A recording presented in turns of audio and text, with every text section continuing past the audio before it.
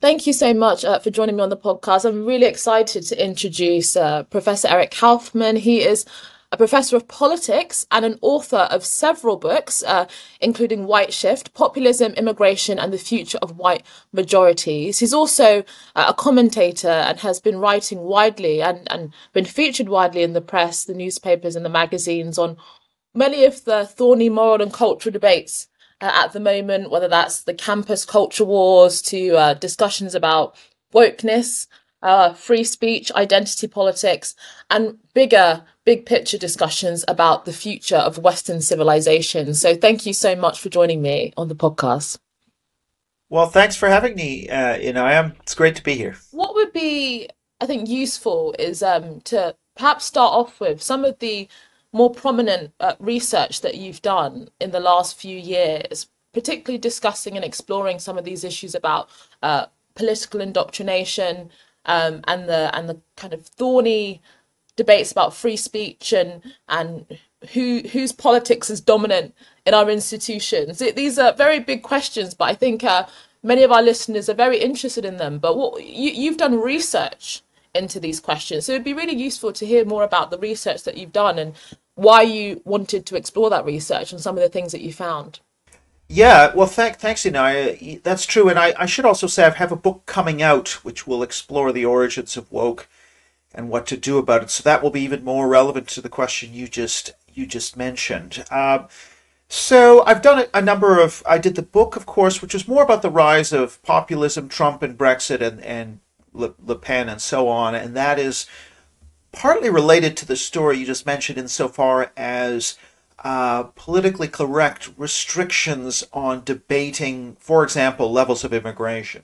So you have political correctness really as an ingredient in shutting down a debate in the center by mainstream parties. And it's a bit like saying we're only going to sell one pair of pants that's going to be black. It's like in the Soviet Union, right? We're going to sell one pair of pants. Well, the only people who are going to sell blue jeans are the black marketeers who are going to set up outside. And so the populists are black marketeers offering what the mainstream parties cannot offer because of restrictions on what they're allowed to debate. And you saw that in a number of countries, Sweden most obviously, and Germany as well during the migrant crisis. Now, I then did a number of think tank reports looking at the culture wars. And when I say culture wars, these are debates over a couple of things. One is the boundaries of acceptable speech in particular, with the side that I would call cultural socialism, which some might know of as wokeism, always arguing that speech should be, yeah. Just quickly, because just quickly, I've heard you use that in interviews before, and I mean, so could you just explain a bit about that? Because that's a very interesting term. Yeah, cultural socialism essentially says that all race, gender, sexual groups have to have equal outcomes, whether that's money, power, self-esteem, top jobs, etc. And secondly, instead of talking about an economic system oppressing people, it's about cultural narratives and symbols, the names of buildings, the words we use, the history we teach, all of these sorts of cultural things. That's the source of the oppression. So instead of the Marxist view of economic oppression and class being the key category, it's symbolic forms of oppression and race, gender, sexuality as the key categories, which kind of means so that the agenda of cultural socialism is then to redistribute power, wealth, and self-esteem between groups. And I should say wokeness, it does have a definition.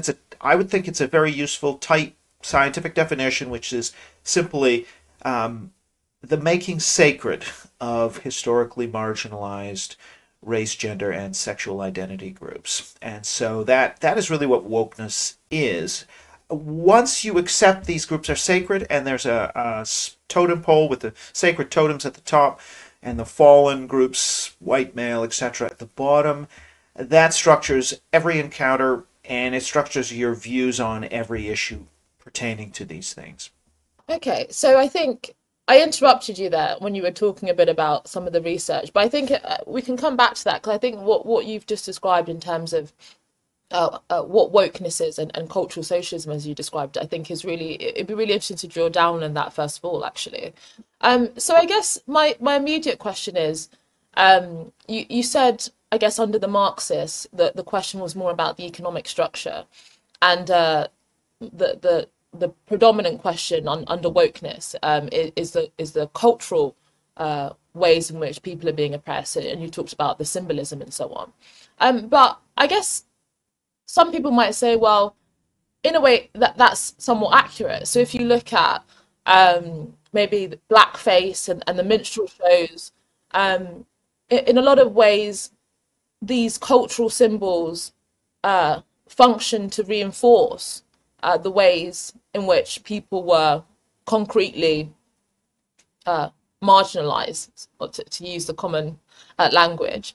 And so, how do you make that distinction then between, presumably, obviously, you're quite critical of wokeness. How do you make that distinction between trying to acknowledge and perhaps maybe not rectify, but at least give genuine, sincere consideration to the very real ways in which cultural, symbolic, and myths about society, irrespective of the reality, the economic inequality, did have a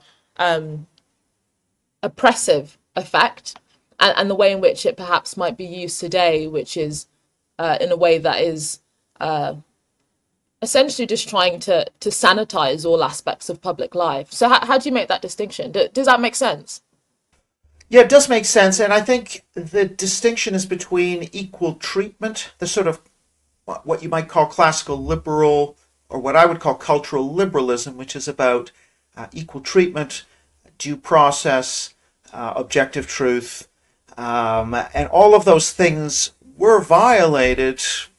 Let's say so. For example, the belief that certain races were inferior, a violation of objective truth, or the denial of equal rights to public places and jobs, right? So that's an equal treatment problem. So these things all existed. They were all illiberal, and could have been addressed through a civil rights liberalism approach. But what I think where we've moved is from a cultural liberalism to cultural socialism. And if you look at the U.S. case, Lyndon Johnson talking about equal treatment and then talking about equal results, and then it's goals and timetables for representation, and then it's affirmative action.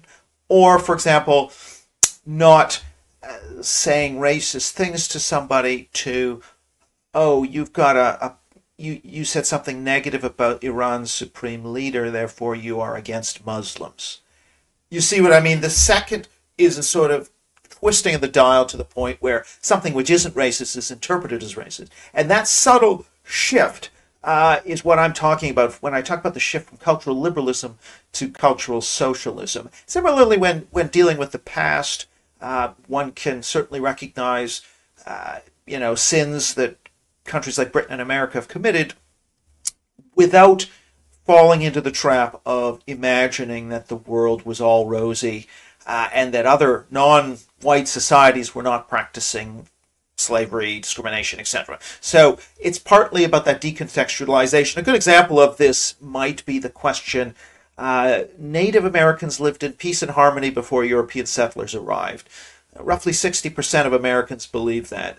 The truth is diametrically the opposite. It was more violent in many ways in terms of death rates and attacks and everything. So that's an example of two of this twisting and narrowing of our view of the past. Again, which is part of this shift from, I would say, cultural liberalism, which is about let's get all the facts out there, let's put everything in context, let's treat people equally, let's have objective truth, to, which wasn't there, right, to this sort of more cultural socialist position. I should say one other thing is the shift from an individual level approach looking at racism or sexism to this so-called structural. So moving from identifying individual acts of discrimination to these unmeasurable, shadowy so-called structures. I think the term racism without racists characterizes it best. That, well, we can't pick up any individual racist attitudes, but on the other hand, there are these things you can't see that somehow inhabit people's brains without them knowing, and we can't measure them really, but just trust us. So that's, again, the shift from the cultural liberal to the cultural socialist. No, that's really helpful actually to outline like that, and I of course very much recognise that, and I think if the Equiano project was on that spectrum, we would be. I hope that the cultural liberal. I just one more question before we go back to the ways in which you've explored this in research. I mean, I very much agree with you when you talk about the way in which discussions of racism have become increasingly amorphous and often quite psychological. You know, it's about unconscious bias rather than actually responding to specific problems that require specific solutions. I'm in agreement with you on that. But one of the things that I've thought about at different points in this whole discussion over the last few years is, well, how does legacy then fit into that? Because in a sense, legacy is not necessarily about what individuals might be doing in the present, but I think you can make a genuinely liberal and sincere argument that the consequences of things that were done historically have a concrete impact on the present in ways that might not necessarily be because individuals and specific people are acting in racist ways intentionally, but because we inherit a whole series of norms and patterns and assumptions, some that have been challenged and questioned and overcome at different points, but some that persist. And therefore, in a way that there may well be an amorphous element that can't always be pinpointed in like this specific institution or this specific person is doing this specific thing, but the consequences of the past do weigh upon us. So what do you say about that argument that that actually there is something quite intangible about the historical legacy of racism essentially? Yeah, I mean, I kind of follow the Coleman Hughes line on this, which is that, I mean, first of all, there are two separate things. One is the impact of past racism on the present is not the same argument as saying there is structural racism in the present.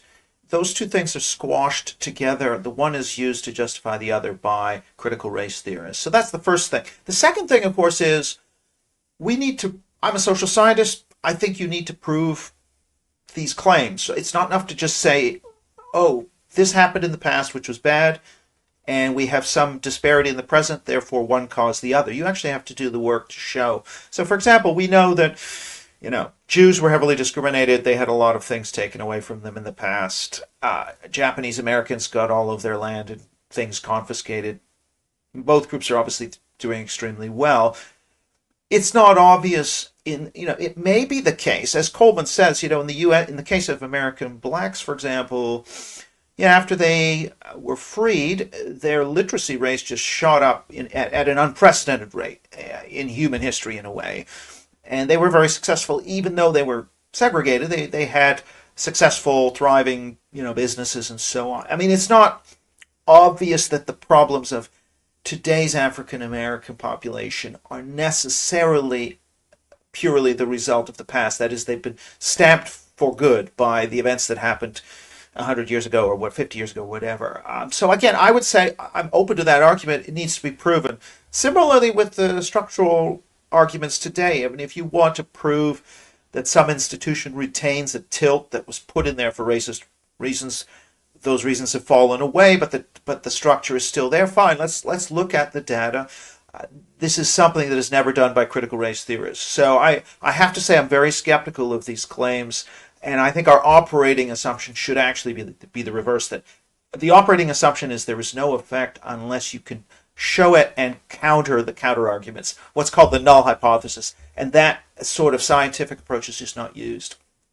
No, no, that's very interesting, and I think I think you make an important point that actually, and this is something that I discuss, and it's something that is very interesting. The fact that many groups have succeeded despite historical oppression and so on, and so it's very difficult to pinpoint what historical things may or may not be impacting the present. And if you want to make a big claim like that, then that also requires you provide, strong evidence to support that. So I think that's yeah, I think that's a fair argument.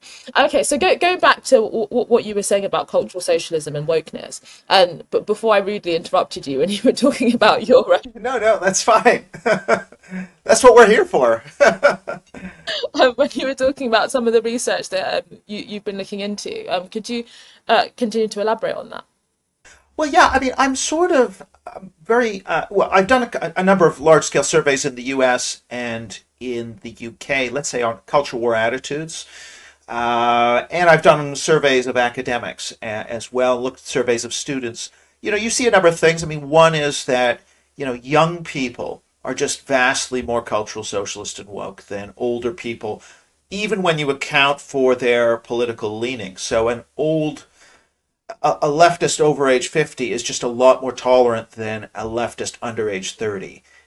We've got data from the 1970s onwards in the US that asks, and we can show that an 18-year-old in the 70s, 80s, really right up until the early 2000s was more of a value relativist, more kind of a tolerant value relativist, but they have become much more of a moral absolutist, believing that there are fixed and absolute moral values, and also and this is around the identity question. So, allowing a racist to speak in public, that's been asked since the early 70s in the U.S., and for a number of decades that went up, along with allowing a communist and a militarist to speak, and then this starts the racist one starts to diverge from the other 4 or 5 questions they asked, and that starts to take on more symbolic significance, along with sort of sexist speakers. And then, so already by the time we get into the 90s and 2000s, it's already starting to diverge. So I think we've actually got a longer standing.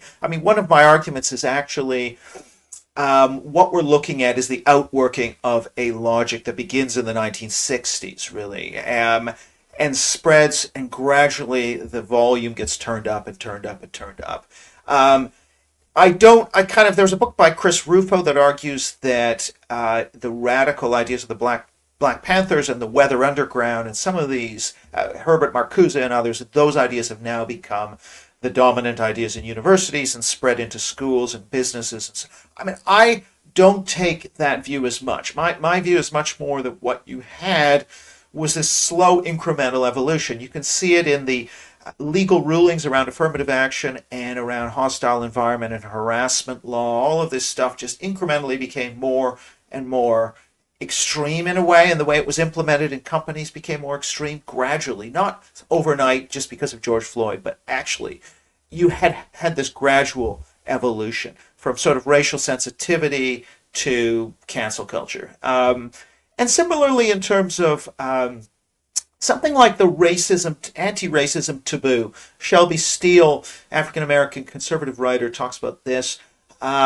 This sort of spreads. It sort of starts out referring to a sort of smaller group of phenomena, and it spreads to encompass a wider and wider and wider features of daily life, and it spreads to also gender with sexism, and it spreads to homophobia and then transphobia. The consequences become greater and greater and greater. There's more cancellations. So I kind of think this is partly about ideas which were already there in the 60s, not necessarily cultural Marxist ideas, but just sort of liberal egalitarian ideas that become amplified over time through a process known as concept creep. So bullying, trauma, all these words start to mean not just real bullying, but actually feeling like somebody was mean to you.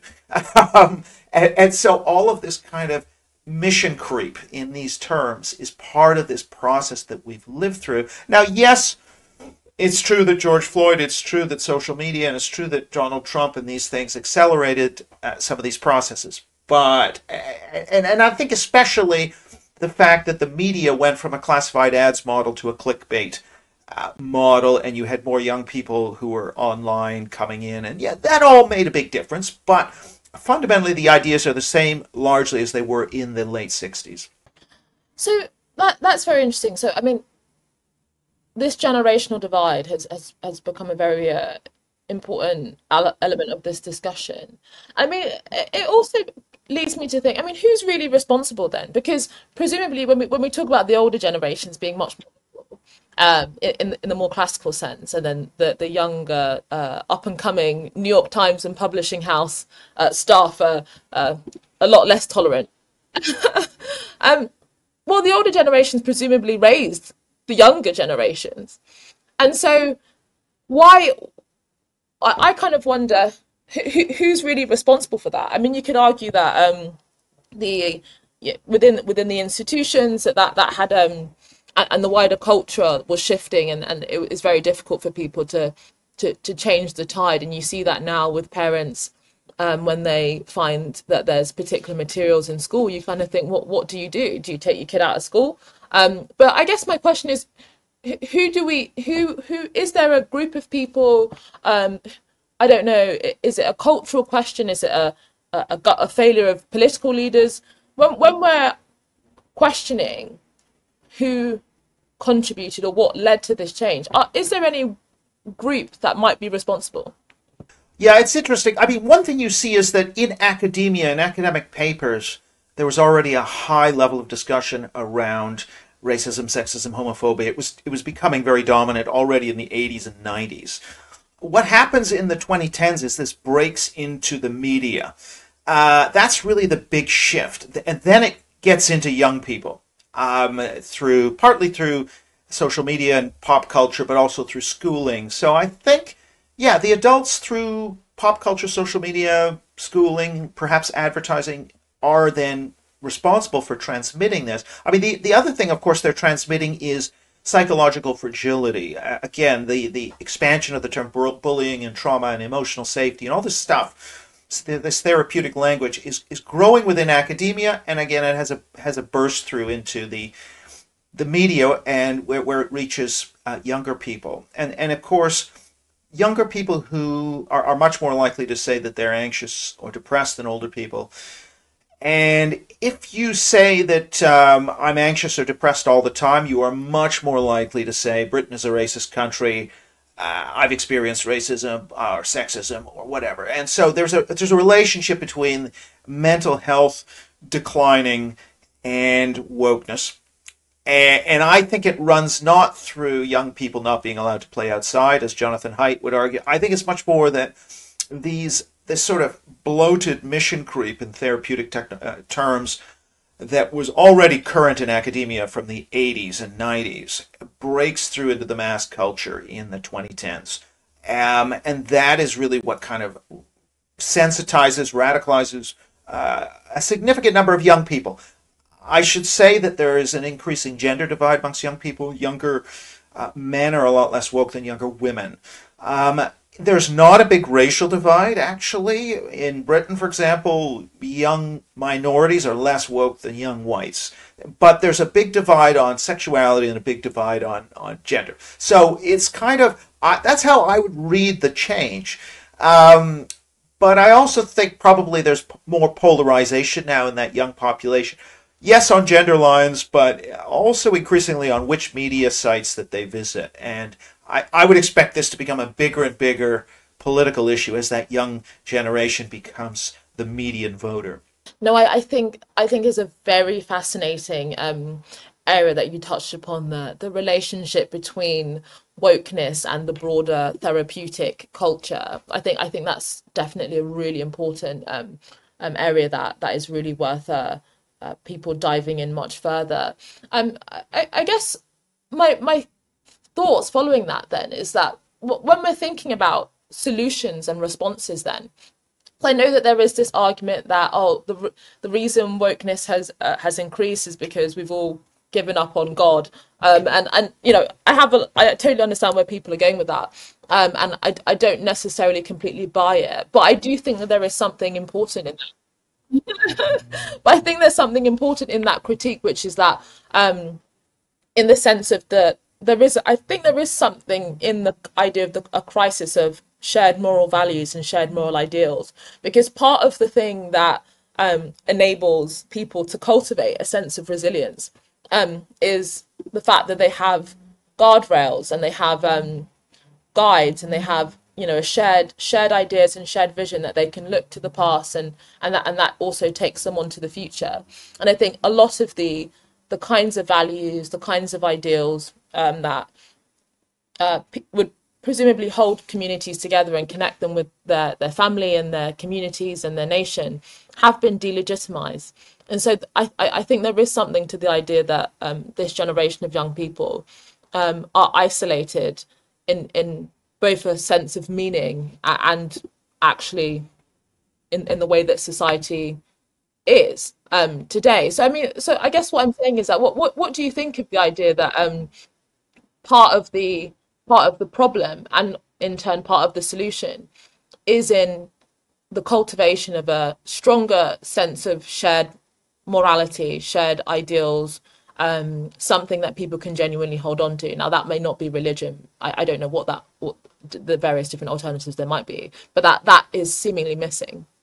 Yeah, I completely agree. I mean, one thing about the religion, it's tricky whether it has to be religion, right? I mean, Jonathan Haidt has this the moral foundations theory. And so it is true there is a morality out there, but it revolves around only two of five or six of what he calls moral taste buds or moral foundations, right? So the two taste buds that matter for today's morality are equality, as in each group getting the same outcome, share of resources and power, equality, and the other is what he calls the care harm moral foundation, that people being harmed, weak people being harmed. So you have a morality that revolves exclusively around those two foundations.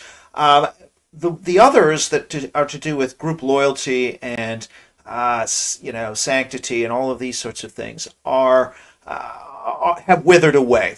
And now that could be religion, but I think I think patriotism or obligations to family, community, nation are a more important source of those countervailing, cross-cutting. So what we do want the care, harm, and the equality moral foundations, but we also want the sort of group loyalty and liberty and other foundations to help to check the excesses and the extremism from those two foundations, and we've lost that. Now, religion is tricky. I think if you look on surveys and you ask, look at people who are highly religious and not highly religious, you see very little difference in the U.S., let's say, in their level of agreement with various culture war statements or woke statements. The only reason it matters is because people who are religious tend to be conservatives, and conservatives are much less woke.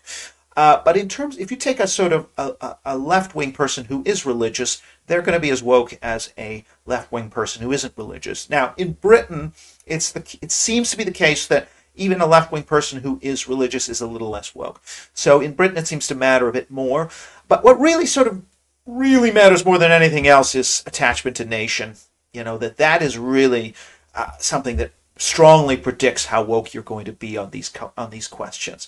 And so I think the atrophying of responsibilities to various kinds of collectivity, whether it be family, but especially nation, really helps to explain why we've seen the foundations of equality and care harm just become the center of young people's moral universe. There's literally nothing else. So if there's nothing else, there's no reason why not to go extreme on those values. Why, if a fundamentalist comes along and says, it's a bit like if an Islamist fundamentalist in a pious Muslim society says, men and women can't sit together, it says so in the Quran. It's very hard to answer back to that if your whole morality is based around the same beliefs. And so we've got just these two moral foundations. If a fundamentalist comes in and says, it emotionally harms somebody to say anybody could make it in Britain, then you could be canceled for that, and there's no argument back. And this is one of the reasons why I think with all the DEI and CRT and things going on in schools and organizations, a lot of people just do not know how to answer back to those claims. Well, on that point that you just touched upon in terms of the other things that people can hold on to, and I think you've spoken about this and written about this idea of kind of patriotism and the nation. I mean, where do you see that conversation now? Because obviously, the whole populist backlash arguably failed to materialize in the transformative way that perhaps people had expected. Whether that was the 80-seat majority of Boris Johnson, I think many people were left disappointed. And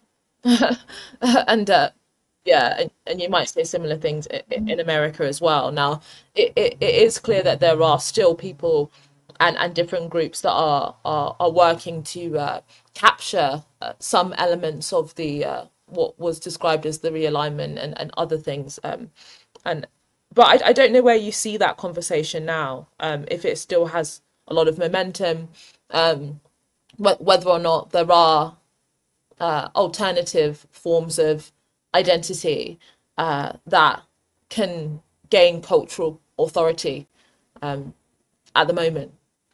Well, I do think the first thing I would say is that populism, national populism, is perhaps the only major force that is mounting a strong resistance to wokeism. Now, I'm aware that obviously liberals and even some traditional socialists are resisting it in the culture, but in terms of effectively blocking its path, almost all of the major initiatives are coming, A, from the right, but certainly from the populist, more culturally oriented right. To the extent that this has not succeeded in defending institutions and culture from the onslaught of the woke, it's mainly because the right has been more libertarian and low tax and establishment rather than populist. Now, I would say that in the case of the U.S., you had Trump's takeover of the Republican Party. Now, there's a lot of problems with that in upholding crazy beliefs about the election and so on. But on the other hand, the good thing it did was it got rid of a group of people who were only interested in lower tax for themselves or their donor base and introduced some of these cultural questions. And so I would say that under Trump, for example, there was resistance to removal of statues, to political correctness, and subsequently with people like Ron DeSantis, there's very strong resistance to the trans agenda, to the critical race theory agenda, and so on. You look to Canada, where this is much weaker, and the sort of forces of radical trans ideology, critical race theory, and so on have really steamrolled through all the institutions and the media, relatively unimpeded. Britain's kind of intermediate. You had, you talk about Brexit, but Brexit really, there were two wings of Brexit. There was the culturally conservative wing, which reflects most Brexit voters, and there was the libertarian Singapore-on-Thames low-tax Britain, and that was the dominant strand in terms of the elite. They took over the Brexit movement. Johnson, Truss, Cummings, these sorts of people, they're not as motivated by cultural issues. So I think the verdict is still out. I do think that really populist conservatism right now politically is the only bulwark against the complete victory of this ideology in our institutions. The hope, of course, is down the road once the populists, if they're able to win elections, and my survey data would suggest that the voting base tends to be 2-1 against most of the woke positions right now. So this is a very profitable issue for the right to go after. If they start winning elections, they can hopefully convince the center. I mean, the center left is already convinced, but they have to shut up in a lot of left-wing parties. But if the right starts to win on these issues, the center left can say, people like David Shore in America or James Carville or that kind of person will say, listen, we're losing elections. We've got to sort of get sensible on this stuff. And then hopefully the center left becomes more sensible. I mean, Starmer has moved a little bit in this direction under pressure, under this kind of pressure. That's the hope for me anyway, is that the right leads, the center left follows, and then the left parties kind of come into line on these issues. So that's hopefully the pattern. And I do think that that populism is putting up a resistance on this. I think it's this argument that you need a kind of strong authoritative counterforce in order to perhaps move the Overton window, and that may well, and that's could be a kind of populist backlash. But the populists listening to this will be cheering this on. But I suspect some of the liberals will be feeling very uncomfortable hearing that we need another, or possibly the solution may be found in another national populist type of backlash. I mean, what do you say to liberal-minded folk? Because I think one of the things I think they may say is actually the problem with anti-wokeness, or the problem with criticism of wokeness, and so on, is that it doesn't have the same elite status, and that one of the ways in which you need uh, to win the culture wars is to make your ideas elite in its status, that other elites want to be associated with it because it makes them feel that they have higher status as well. And that's one of the problems, I think, you could argue with populism, is that it's still, whether or not it's justified or not is a different question. I just think it does still have this feeling of something that people of high mind and high status and of refined character would not succumb to such populist behaviours. What do you say to that? That there's a PR problem in populism, and unless it can really win the hearts and minds of status-seeking folk, it has a obstacle. Well, I don't know. I mean, I think, first of all, the status question is tricky. I mean, I think if you were to look at a university setting, the social justice warrior, very radical woke group actually has lower status than the more objective scientific people who publish in top journals. And likewise, I think, you look at the New York Times and some of the mainstream media, you notice a somewhat of a shift now where they've been willing to publish things that are anti-woke, partly because the top layers and the senior people in those organizations don't really see it as having quite as high a status, perhaps. And so I'm not sure about the status thing, actually.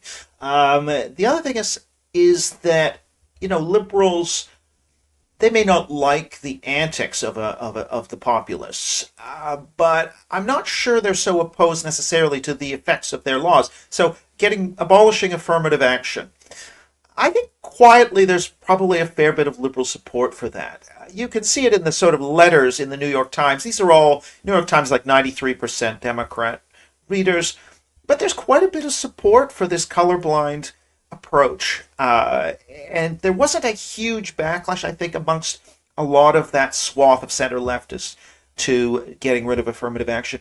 Similarly and so, I mean, part of the problem here, I would say, to those liberals is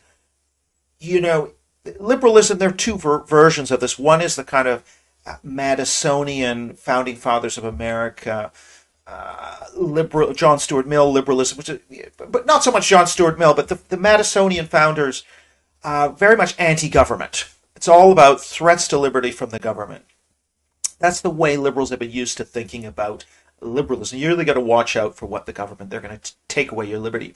But there's a sort of older tradition going back to Hobbes and even to some extent John Locke, that actually sees government as having a role in protecting people's liberty from private violence, from private actors who would take away your liberty. And I think we've actually the wheel is turned, and we're back in that kind of a world where private censorship, private, institutions like universities and corporations are actually the bigger threat to liberty than government. And when that happens, you actually need government to regulate, to say universities, you can't go and censor people or you're going to get fined, like in the UK Higher Education Freedom Bill. That's an example. Or you can't debank somebody. That is actually protecting people's liberty against institutions. And so I would say to a lot of liberals, you have to think in terms of three levels: government, institutions, and citizens. We're in a situation now increasingly where the threats are coming out of that middle layer and not from government. And so, I mean, they are, of course, some threats from government too, but on that perspective, that then defends a more interventionist approach. I was just going to say that I just have a couple more questions, because you actually reminded me of something that I thought was quite interesting, and don't feel that you have to categorize yourself, but it would be quite interesting to know where you might say that you stand on the political spectrum, because that you've obviously been making a certain liberal arguments against wokeness, but I also maybe conservative arguments as well around national populism. But also, there has been this rise of I don't know if you're this whole post-liberal discussion, this idea that liberalism's that there's a kind of moral vacuum at the heart of liberalism, and that actually we need to also use embrace the idea of using the power of the state to essentially maybe enforce, maybe it might be a strong word, but to institute a kind of moral framework. Yeah, well, where would you stand on the political spectrum if you had to? Yeah, I think I'm so, it's a terrible answer, but I'd say I'm kind of a liberal conservative because I wrote this piece saying why I'm a liberal national conservative is that I believe in liberalism. So I'm not post-liberal in the sense of saying like Patrick Deneen or a number of others. Well, Yoram Hazony, that we should have a sort of public religion, we should teach the Bible to all school children. And I mean, I woke be more of a separationist, and I would sort of say, no, what we need to do is not change the current, woke dispensation and overthrow it and install our conservative dispensation. I actually would like to just see, I believe you can have neutrality and balance. And so what I think we should be working towards is actually purging wokeness from the school system and from institutions to achieve neutrality. So civil service neutrality, schools, non-indoctrination, balance in the history curriculum. I think you can achieve neutrality and balance, whereas the post-liberals would say neutrality is impossible. I don't agree with that, really. I think you can approach it. So that's sort of my disagreement with them. I also kind of think that they would say, oh, liberalism automatically has led to, cultural socialist extremism because, if you are tolerant of, let's say, deviant behavior, then you're approving of those deviant behaviors, and that then means you're going to push them. I don't think so. I think you can have a negative liberal regime of toleration without celebration and endorsement, and we have to get that balance right. So I think we can get these balances right, but of course we do have to shift back and away from this, what Isaiah Berlin would call positive liberalism that's been pushed in institutions. Well, thank you so much for joining me on the podcast, Professor Eric Kaufmann. Fascinating thoughts. Tell us where we can find your work and also your next book and when it's out. Well, thanks, Inaya. Yeah, so I'm on the internet at sneps.net, sneps.net, and also on Twitter at EPKAUFM. The next book, tentatively titled Taboo, How Making Race Sacred Led to Cultural Revolution, with Forum Books, and that should be out in January or February. We haven't yet nailed a final date, but hopefully you can check it out, and thanks. I've enjoyed it very much.